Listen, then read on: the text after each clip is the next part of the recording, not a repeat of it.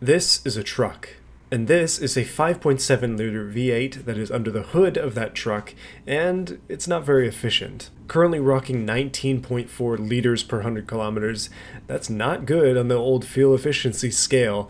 Basically, I think, and my theory is, any engine can be made efficient, but it's a matter of how many compromises and how many extra added costs it's going to take to get there. Now, this engine combo, truck combo thing is literally just a truck I had in my inventory already, and also an engine that I had previously made before, so it's not crazy, it's not perfectly matched. Can we tune this thing to be able to get it to run better than it is? Can we get it to run better than a Prius? Quick search online, and the all-wheel drive version of the Prius 2023 model will do 4.7 liters per 100 Ks. Can we beat that? I don't know, that's a big loss, especially for a big truck like this, but today we find out. Also, we're going to do a little bit of testing in beamng. What I'm going to do is I'm going to put like 1 liter of fuel in this. We're going to drive it and see how far we can get to confirm whether or not this is actually accurate. So, let's see. There are a lot of things that you can do to a vehicle to make it more efficient, but I'm going to start off with the easy stuff. I don't really want to change the entire setup. This is a work truck through and through. It's supposed to be strong, it's supposed to be buff, it needs to be able to hold things, and that's the entire idea of this. I don't want to change any of this stuff here in the engine. We're not going to change the displacement or anything like that. We're just going to start off with the basics. First thing we can do is we're making 290.8 horsepower. What if we do a tune for fuel economy using the AI in this game to see if we can get slightly better economy right away at the cost of power. I mean, we're down, what is that, 25 horsepower, but potentially up in the mileage. Let's see. 16.9 liters per 100 Ks, it makes a difference. One tune and we've already lost or gained, I should say, a decent amount of mileage. Another big one is weight. How much does this thing weigh? 2,084 kilos. That's not bad for a big truck like this. The body, I mean, you can assume it's all steel and that kind of thing. This is all fixtures, so I don't think it's going to be coming off anytime soon. However, we might be able to shed some weight in other areas. One of the easy ways to think about this is tires and the things that are rubbing on the road. If you have good tires, then you're going to get good economy. If I switch to chunky off-road tires and we don't change anything else, then our economy is here 18.3. So again, we have beefy off-road tires, we lose fuel economy. I change them to all-terrains and we get slightly better economy, at least better than off-road. And it turns out that the best ones are hard, long life with a fuel economy rating of 16.0 liters per 100 Ks. So that's going to make a big difference. The next thing that we can target, and admittedly this is not an easy fix, but it's gear ratios. This thing currently has 7 speeds. It's a manual with rear wheel drive, so we don't have to worry about 4-wheel drive or anything like that. I think I can do better on this gear ratio setup because you can see here it's way too much.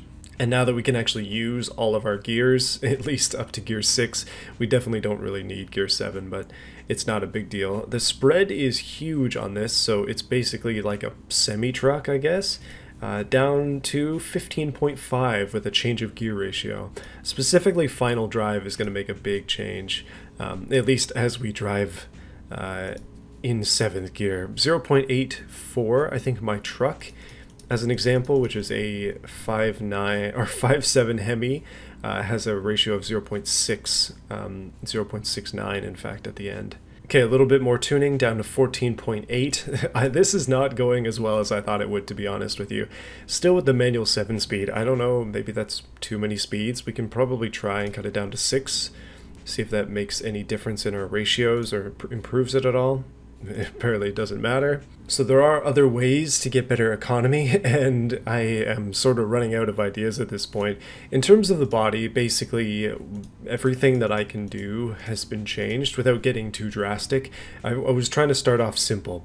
Currently we're rocking 15.2 liters per 100 Ks because I realized that the driveline was plus 15 quality, and that just doesn't make any sense. So we're kind of back closer to where we started. I've still managed to improve this by over 4 liters per 100 kilometers, which is almost a full Prius worth of fuel economy gains, if you can believe it. Like, that by itself is huge. for a truck like this. That would make a massive difference in your fuel bill.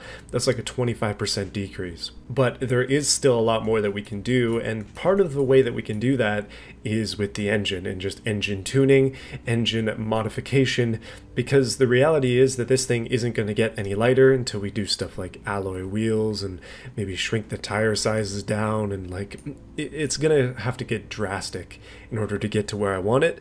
But I don't know, let's make the changes we need to make in order to get it down to that Prius level and see how drastic it actually needs to be. So the engine itself, keep in mind this thing used to make, I think it was like 290 horsepower, so we don't want to stray too far from that. Going up to cast, I believe, is going to, actually that makes things worse. It's one of the cool things you can do in the engine tab that I honestly don't take advantage of. We have engine efficiency and things here that we can look at, but we also can look directly at the fuel economy right here. So I can see that it's 15.1 liters per 100 Ks with the current setup that I have, and now I know if it gets any better or it gets any worse based on this. So how can we get the economy of this truck to be any better? Well, the conrods can get a little bit up in the RPM range here. I'm basically going to have to retune the engine completely because I think that's the only way this is actually going to work.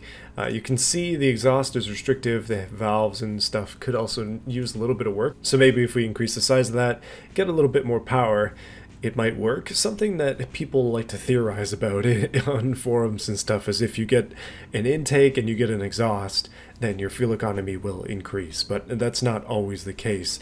It kind of depends on your factory system. Like in this truck, it's currently got tubular long headers, which is something that it would never come with from the factory, but it does have mufflers, it has cats. If we cut out the catalytic converter, we might, actually we did gain a very slight amount of economy and we gained power, so maybe that's the best way to do it. Cut the mufflers, those are causing a restriction, and it didn't make a difference. Our headers are a little bit restrictive. If we increase the size of those, we'll make more power and we are losing economy. It's all a bit of a trade-off. I'm going to try to set a goal for myself to not have to lower it below 250 horsepower, but we'll see if that's even possible. I've lowered the exhaust diameter size and we actually gained power because of that. Going back to over here, our conrods are still a problem, so we're going to have to upgrade engine internals now to be able to get to where I want to be. Let's go forged light, and we should have a lot more RPM to work with. AI tune for fuel economy, and we'll see what it gives us. 306 horsepower, we're actually gaining power now, and it's way worse in efficiency. What have I done? So all this tuning has been done on premium fuel. If we increase the fuel quality to super, we get more power. Unfortunately, it's not translating to any better economy. But sometimes, like, say you're running a car that asks for premium fuel, asks for a higher octane. If you run that premium fuel, you'll get better fuel economy with it. You'll make more power and you get better fuel economy. So it's like it's a win-win basically. But that isn't always the case. I'm gonna have to change the fueling system in this thing to get better efficiency.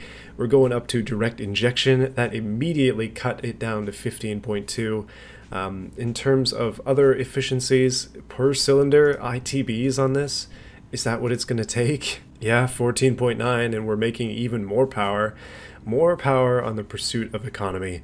Intake manifold, going up to race, maybe? No, we lost it there, yikes. And the fuel is currently set to be extremely lean. Let's try and make it even leaner. 15.0, and now we're making a lot more power. It just took crazy parts in order to make that happen. Would a turbocharger or two increase the economy of this engine?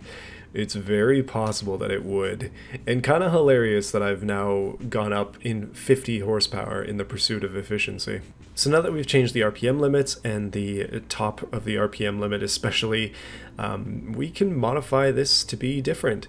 So manual transmission, it might not be the best way to do this. If we go CVT, oh my goodness, 23, what happened? That is much worse. Hold on a second. You would think that CVT would be more efficient because it would be able to do a lot more. Weirdly, the first gear and this are all tied together at this point, which is awkward. Having a very tall first gear is giving us more efficiency. Yeah, the CVT thing is not working out well. Let's go back to advanced auto maybe. So having a properly tuned gearbox makes a huge difference. 8.7 seconds 0 to 100, which is darn slow for this thing, but it's a manual 7-speed again. Seems like having a lot of speeds and being manual is our best option, and I guess that's what it's going to have to be. Alright, back to the engine, I guess. What else can we do to get better economy? Obviously, we can increase the cost of everything in order to do it. Going back to the statistics, we're currently rocking an approximate cost of $11,700.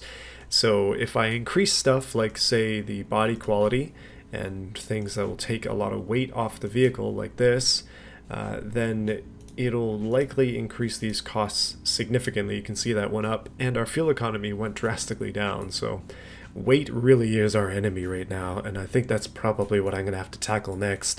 It's time for some massive weight reduction. Okay, I'm going for alloy wheels. We'll try not to get too crazy just yet. I'm going to shrink down the tire size a little bit, just down to 60s, I guess, and we'll go down to like 205s. That is a lot smaller, a lot less road resistance. Hopefully better. We also have a huge amount of offset, so let's cut that back in a little bit too. So we've immediately lost like 300 kilos, which is excellent. Still making good power. It actually is probably going to be a lot faster in this fuel economy version than the previous one.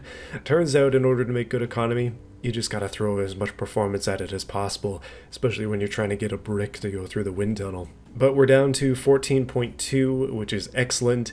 I still want to drop another 10. We're gonna go flow optimized for the under tray just to see what that does for our numbers.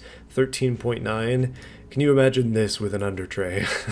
Maybe a skid tray or something for rock crawling, but I don't think I'd expect this to be flow optimized. Easy way to do it, by the way, just go to lightness in the optimized weight section. This should cut a lot off of this thing, down to 13.8, and it didn't do much actually. Wow. I mean, there are other ways to cut weight, aren't there? Drop down to aluminum. That makes a huge difference. And the chassis, basically we'll pick the lightest one, which is AHS steel. Again, makes a big difference. We have leafs in the front and the back. I'm actually just going to switch to coils in the front and the back. You'll see the reason soon. And I mean, we could go carbon fiber and stuff, but it's just not going to happen. Also, plus 15 quality. Yeah, this is a high quality body. This is a racing truck now. Down to 1,500 kilos. That is another drop of almost 300. And for performance, detailed stats, 13.4, and we're up to 50 grand. So the cost has been multiplied by 5, and the fuel economy is honestly not that much better. Let's make it even worse. Okay, I'm back into gearing, and I've been able to drop it down a little bit extra.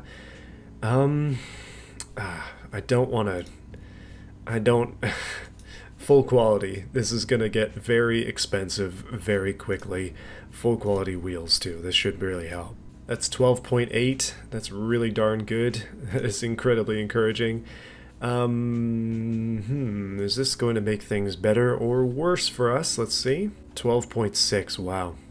$94,000. Increasing the aerodynamics quality as well should make it, yeah, that did a bunch. 12.2. Nice. Very nice. Cooling airflow. The drag coefficient will lower if we lower this, so our fuel economy will technically get better. Although, with the way that the game puts this, you never really need to change it. It's kind of pointless.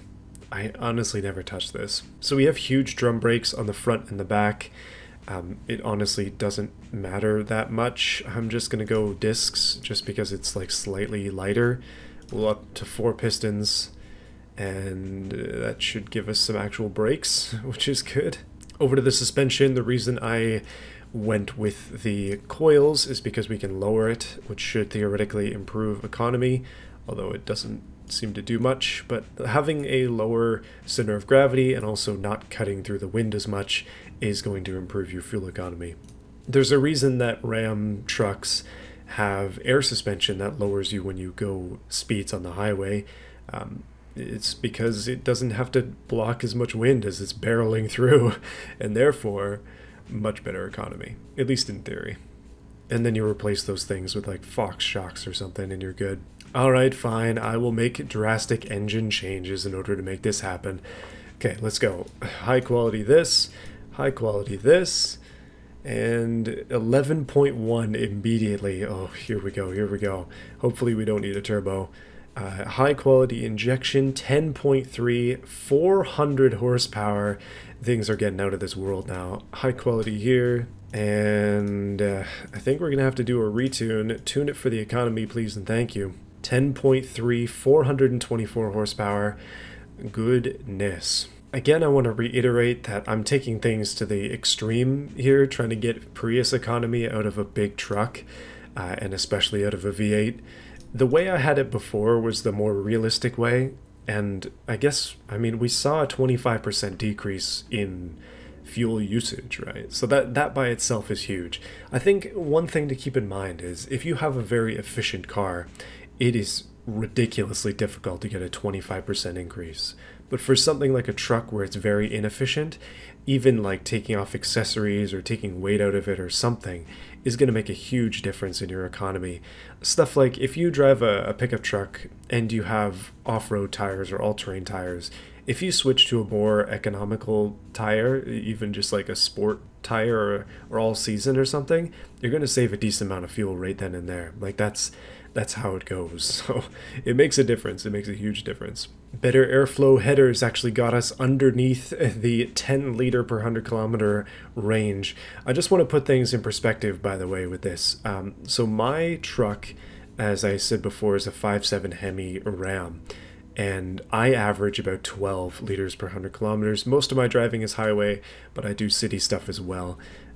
I used to drive it to work every day. I don't do that anymore, but I average about 12 liters per 100 Ks, and it does make 395 horsepower. So we're making currently 25 more horsepower than that, and we are getting, let's like 20% better economy.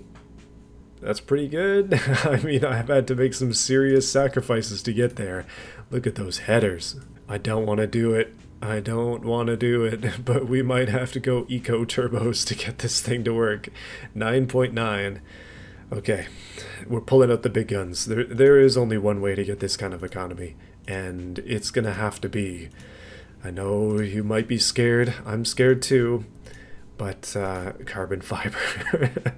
That's it. Back into the car model, we're going carbon fiber for our interior, and it's currently a ladder frame. We're gonna have to drop it down as low as it'll go. Monocoque truck? Doesn't make any sense.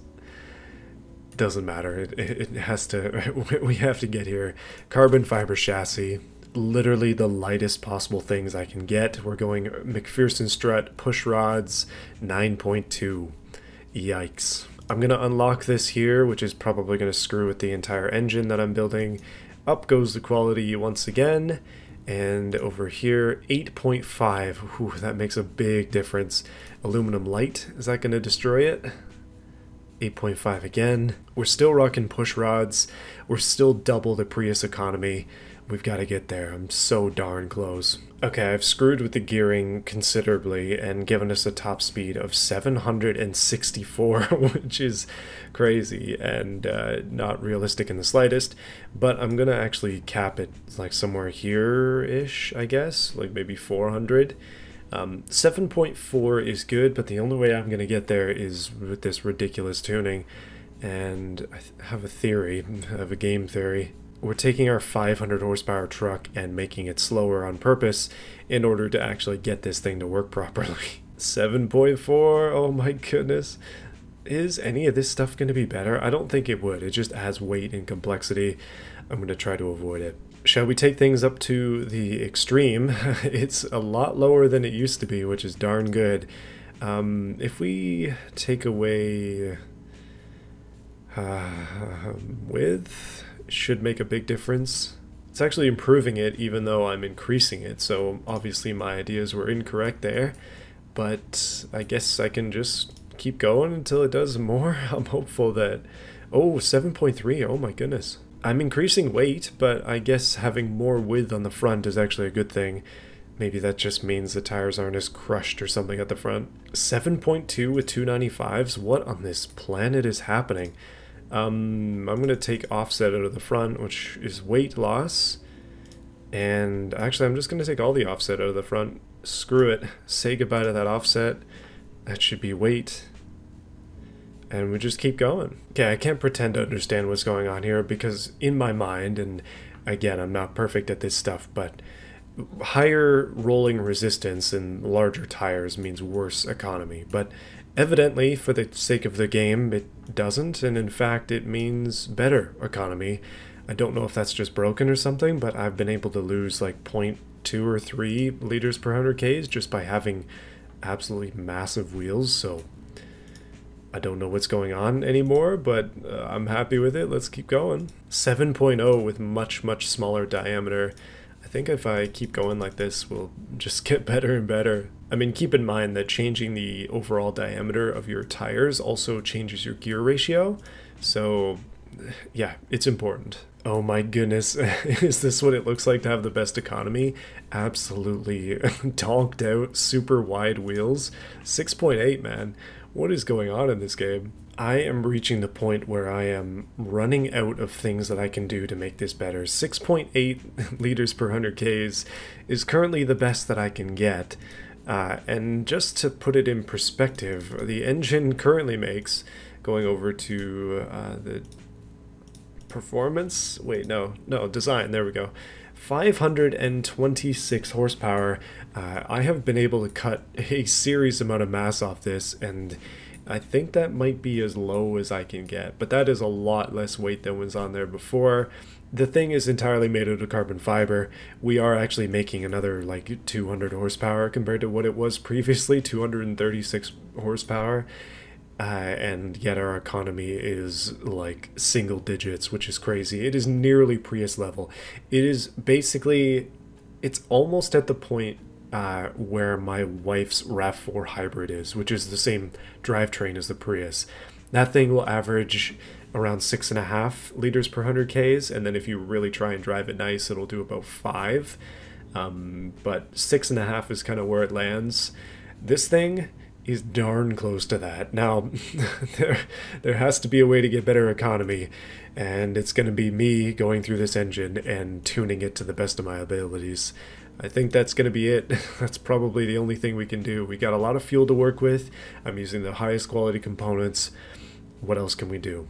Let's just put it to work. Having a really high compression ratio will actually lose us power, but again, I only really want to make it over 250, so if we lose power for the sake of economy, I don't care in this case. So we're having a 16:1 compression ratio.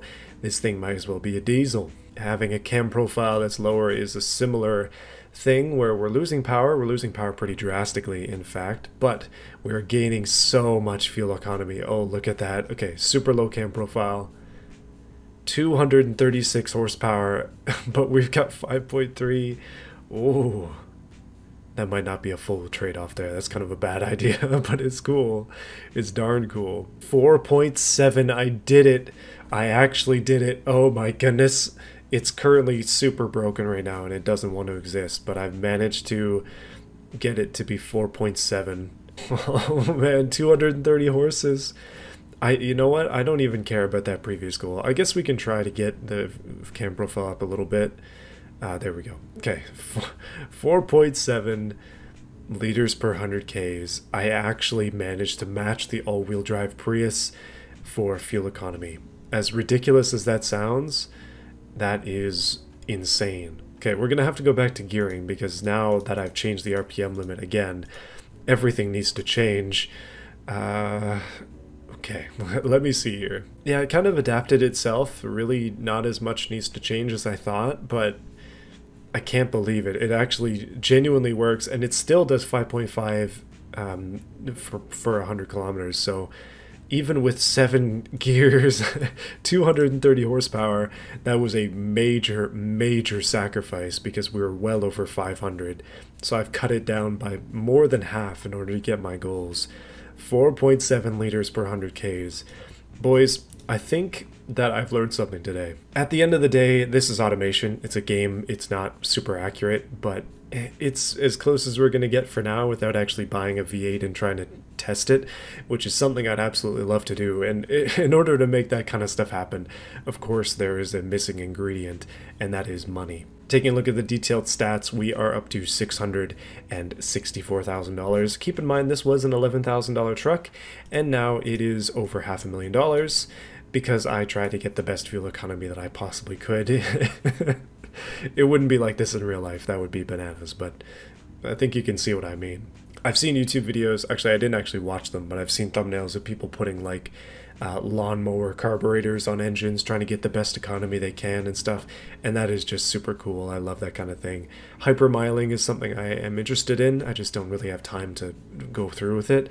I do log my mileage, and I take pictures of all my stuff, so that's how I know how my vehicles are doing in terms of their own mileage. But I just wanted to say before we get into BeamNG, I want to keep doing projects like this, and I would love to do stuff like this in real life, but I need your support. So check me out on Patreon, YouTube supporters group and stuff.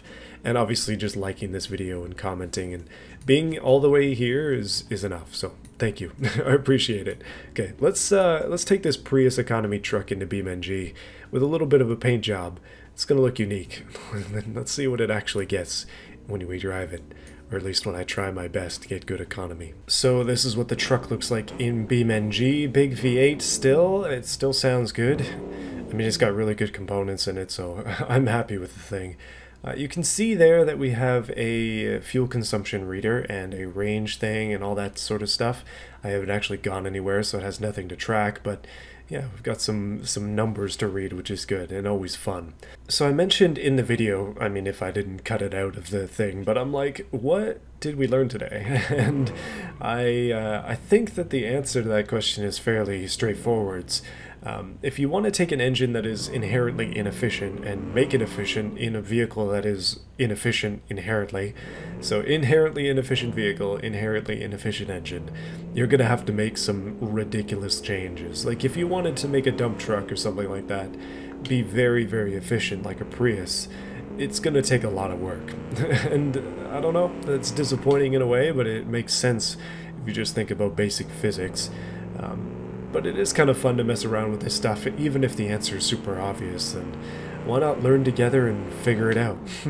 So I've added cruise control as well as that fuel economy thing to the tab. You can see we're currently doing 14 liters per 100 kilometers, something like that. So I'm just going to hit cruise. I'm going to set it to 100 instead of 125, and I'm going to try to get the mileage that it said it has. Doing 100 kilometers an hour, maybe we can do even less, but I'm going to shift up to 7th, which means we're running darn low on the RPMs. It's running like 900 RPM right now, and we're doing 10 point something liters per 100 kilometers with a range of over 900 Ks. That's pretty good, actually. That is not bad. And the economy there is just getting better and better as we coast along 9.3, 9.2. I'm just going to let it sit for a second and see if it gets any better. Okay, so it seems like this fuel consumption thing is actually an average, because the reason it was dropping is because my economy was actually getting better. I am indeed getting the 4 point whatever I was guaranteed in game, because look, it's like 4.8, 4.9. If I reset it again, then we'll get, it's all over the place in these averages. It's like 5-ish, it's just under 5. If I drop this down, say like 90 kilometers, 4.1, 4.2, oh, that is beautiful. That is really darn good. Okay, let's do something else. So I've given myself 1 liter of fuel, and yeah, it's going to be interesting to try and use it all here. 1 liter of fuel, currently idling. Let's reset this, and I'm just going to drive it as hard as I possibly can and see how long we can go for.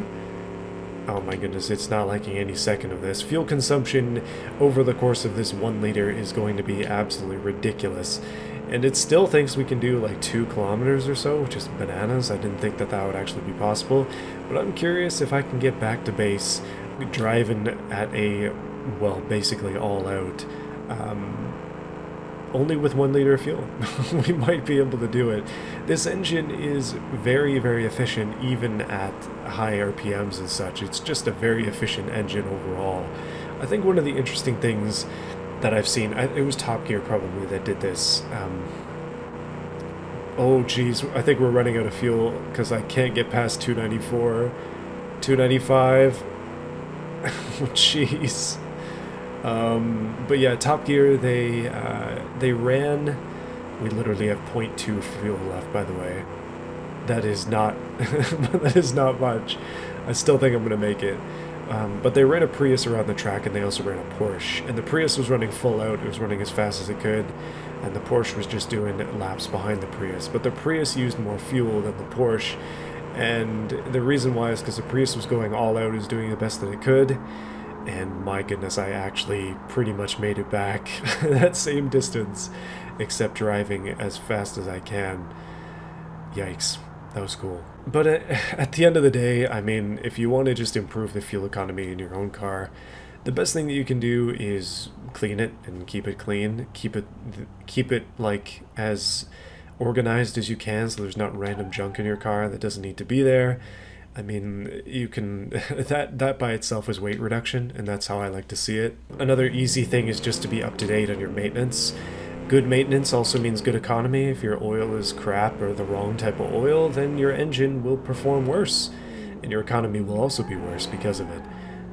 Tires, brakes, bearings, all that sort of stuff. Anything that touches the road, it's going to matter a lot when it comes to fuel mileage. And if you have damage or something that's causing it's causing an aerodynamic decrease, then you're probably going to want to fix that too. And the ultimate one, the easiest one to fix, is your driving habits. If you drive full out like I am right now, shift always at the top of the range, you're just bombing it on every corner, doing burnouts and stuff, your fuel economy's going to suck. You're going to be having fun, I'm sure, but your economy's going to suck. So sometimes you got to lay off it a little bit, take it easy, go slowly. Don't be afraid to coast a little bit if you gotta do that. Hypermilers have all sorts of techniques and stuff that don't involve crazy modifications. The reality is the biggest modification you can make is your lead foot. Like, the reality is that somebody who is good at hypermiling could get into your car and get better fuel economy than you just on technique alone. And if you got into their car, you would likely not get very good economy because it takes a certain technique to drive it in a way that makes it economical. I don't know, that's just how it works. That's something I think about a lot. I'm a little bit of a lead foot, but thanks to hybrids, it doesn't matter as much because you do start an electric. Anyways, guys, I will see you again next time. Maybe we should drag race this thing. Maybe we should modify it more. Let me know what you want to see next. I have a lot of ideas, but I'm always looking for more. And as I said before, be sure to support me if you're interested on my various things, Patreon, YouTube members, or just being here and watching these videos is always good. I'm trying to hit 60k subs by the end of the year, so I would appreciate it if you guys subscribed. And yeah, got a lot of goals, got a lot of dreams. Maybe one day we buy a ramp truck like this. What do you think? Alright, see you again soon. I'd like to give a special shout out to those who are in the V8 tier of my join button group, or the channel members, I should say. Man, I'm like way off these days. It's super late at night, I'm very tired. Overlord, Terrio1, Sinlab, J. Pope, Davis Heister, Baja Blast, Goofy Plays, Phoenix Shark, Mancini Country, Shadow Jasper, I Look Valheimilk. Thank you for watching, everybody. I'll see you again soon. More stuff to come. And yeah, I gotta go to sleep.